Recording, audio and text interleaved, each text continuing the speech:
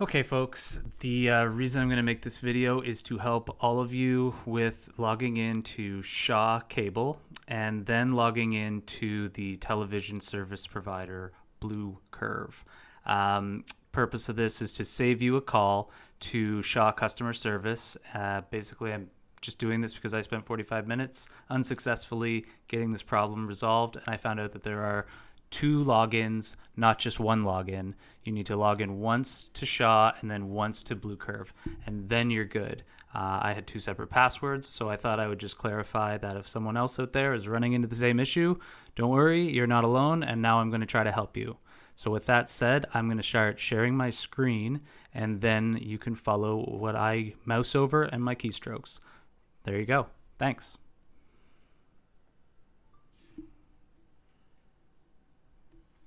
Okay. All right. So I think the best way to start this out is to go onto Google as your launchpad.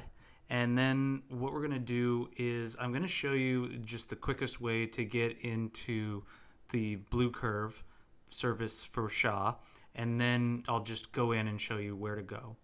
Then I'm going to show you a place where I went wrong, and I think a lot of people do go wrong at. And this way it'll clarify that you only have to do the login from the BlueCurve once you download the app.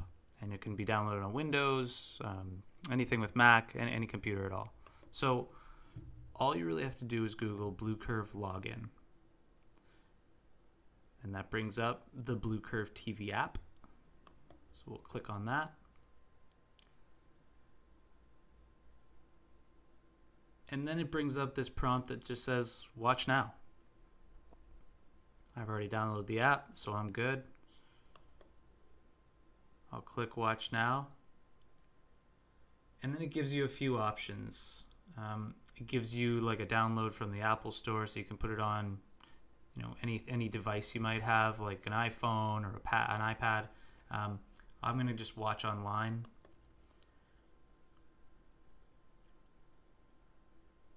And then it just connects. So once this buffers and we see all the movies and things for on-demand watching come in, you know, I'm really more interested in watching the live TV. So if I just click on live TV, I just go to all channels.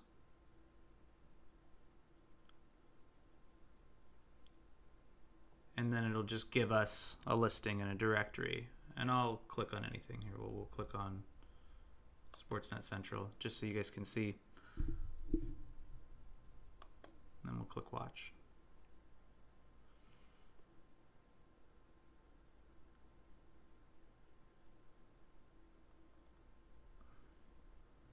A little more buffering. But once it brings us to this, it essentially just allows us to watch TV. The piece that I'm going to do, the next part of this, is going to be just the Shaw login, and really the interface. Oh, you can hear that kind of starting to activate once I see the picture. There it is. So I'll just close that down.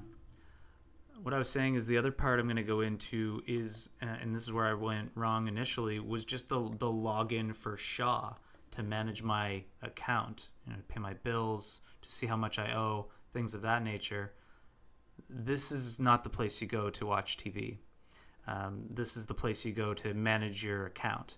So the BlueCurve TV app is where you go to watch TV, and the Shaw sign-in for online is here instead. This doesn't really link you up to the TV, but you can, you know, just use it for your other services.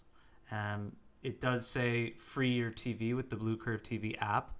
So this is where you actually would go to download the BlueCurve TV app, and then you go into the BlueCurve TV app separately like I did in step 1.